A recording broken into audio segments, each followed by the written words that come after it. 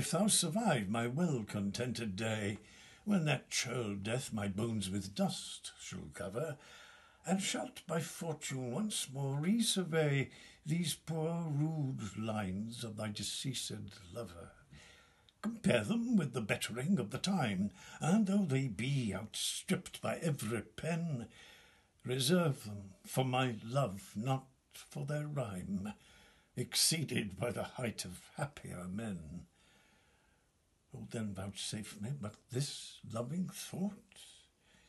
had my friend's muse grown with this growing age, a dearer birth than this his love had brought, to march in ranks of better equipage.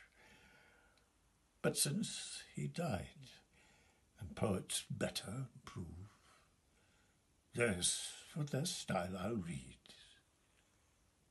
his for his love.